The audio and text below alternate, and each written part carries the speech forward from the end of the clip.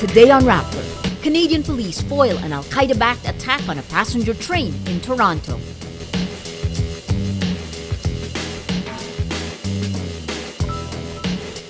Boston bombing suspect Dzhokhar Tsarnaev says his elder brother Tamerlan masterminded the attacks.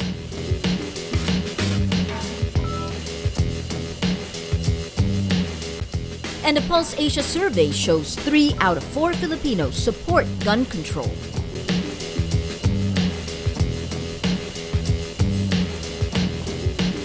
Hello, I'm Maria Ressa. Welcome to Rappler, your social news network. Canadian police arrest 2 men accused of planning an attack on a passenger train in the Toronto area. The attack is allegedly backed by Al-Qaeda.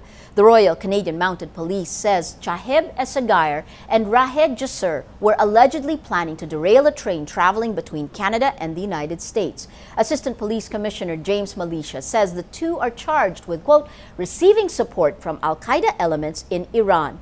But Militia adds there's no indication that these attacks were state-sponsored. In a statement, Iran denies allegations Al-Qaeda is operating inside its borders. Canadian police say the 2, quote, had the capacity and intent to carry out these criminal attacks, but add an attack was not imminent.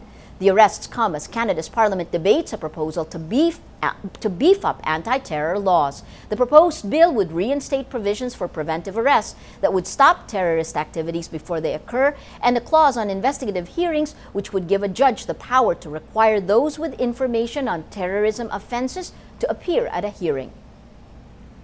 A U.S. government source says Boston bombing suspect Dzhokhar Tsarnaev points to his elder brother Tamerlan as the leader behind the April 15 attack that killed 3 people and injured more than 170. CNN cites an unnamed government source as saying preliminary interviews with Tsarnaev indicate the 2 brothers fit the classification of self-radicalized jihadists. The report also says no international groups are involved in the bombings. According to the CNN source, Dzhokhar Tsarnaev says his brother Tamerlan wanted to defend Islam from attack. Tamerlan was killed early Friday in a shootout with police.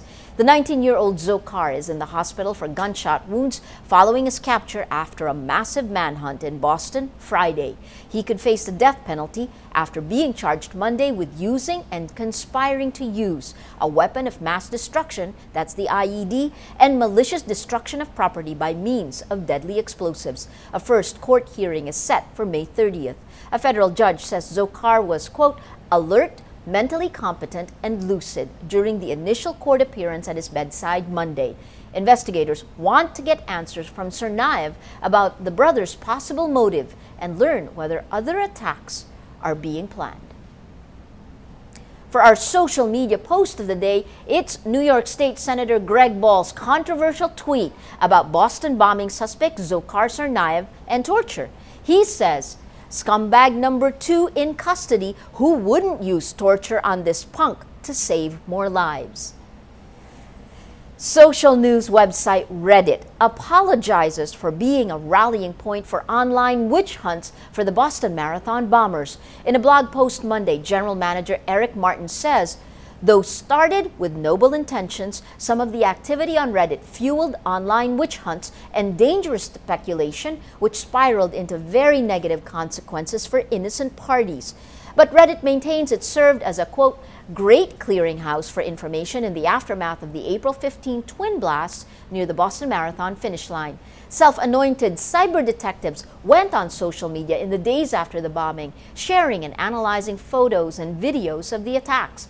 Taking the lead from the official investigation, the online manhunt focused on people with black rucksacks. In the aftermath of the incident, Cindy Cohn of digital rights nonprofit group the Electronic Frontier Foundation tells AFP, quote, I don't think we know yet whether crowdsourced investigations like the Reddit one can work, since this is really very new.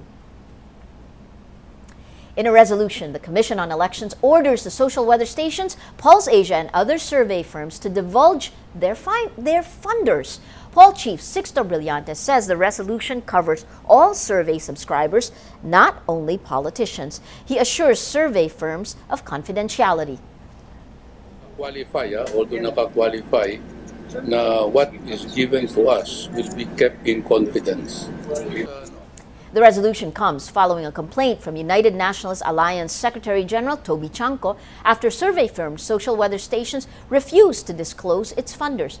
The firm said the law doesn't require them to disclose who funds their surveys. SWS says its subscribers do not necessarily commission a survey, but Brillantes explains otherwise. Public Act 9006 required silang i-disclose. Kahit subscriber lang at hindi Kahit subscriber lang, because a subscriber is the one that pays for, or at least pays part of the survey. So if they don't divulge, we will apply the provisions of 9006, which says may violation na election offense. The Fair Elections Act says firms that publish surveys during the election period should publish the names of those who commissioned or paid for the surveys. Brillantes says those who refuse or fail to comply with the resolution will face criminal charges.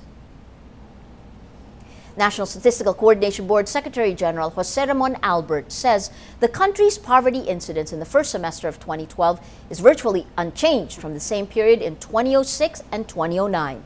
The 2012 poverty incidence stands at 27.9%. Poverty incidence in the same period in 2009 was 28.6% and 28.8% in 2006. The government considers a Filipino family, poor if monthly earnings are less than the poverty threshold. In the first semester of 2012, poverty threshold for a family of 5 was at 5,458 pesos per month to meet basic needs. New data also show the autonomous region in Muslim Mindanao remains the poorest region in the Philippines with a poverty incidence of 46.9%.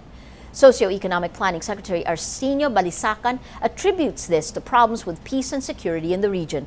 Albert says the government's budget for conditional cash transfer anti-poverty program is only 25% of the required annual cost of eradicating poverty. Balisacan says, without the CCT, the poverty numbers that we are seeing here could have been higher. A former Air Force officer admits he ordered the surveillance of a labor leader murdered in 1986, but says he also ended the operation. In a hearing on his motion for bail, retired Lieutenant Colonel Eduardo Red Capunan says he had Kilusang Mayo Uno leader Rolando Olalla tailed in 1986, following reports the government of then-President Corazon Aquino had, quote, linkages with the left. Capunan says he ordered then-Sergeant Medardo Di Barreto to conduct the surveillance, but recalled it in September 1986 because he was transferred to General Headquarters.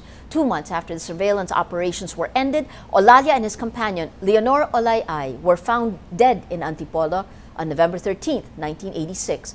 Capunan surrendered on October 6, 2012, and is now detained in the National Bureau of Investigation. British bank Barclays says a surge in foreign investments in the Philippines may, quote, create additional appreciation pressure on the peso. Socioeconomic Planning Secretary Arsenio Balisacan says a strong peso is, quote, threatening to erode our competitiveness because it poses a threat to OFW remittances as well as the outsourcing and export sectors. Barclays advises the Bangko Sentral ng Pilipinas to increase returns on foreign assets through the diversification of foreign reserves to counter the bad effects of currency appreciation.